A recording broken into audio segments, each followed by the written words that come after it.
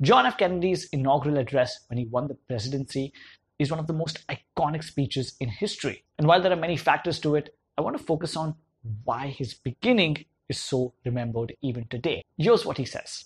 We observe today not a victory of party, but a celebration of freedom, symbolizing an end as well as a beginning, signifying renewal as well as change. The reason why this opening works is because of a tool that he used called Antithesis. It's a rhetorical device which means to use contrast. He uses it here when he says, not a victory of party, but a celebration of freedom. Without the use of antithesis, the statement would become, we observe today a celebration of freedom. It just falls flat. The next time you have a speech, try adding more contrast in it to give it more of a balance and make the beginning more memorable. For more speech breakdowns like these, hit subscribe.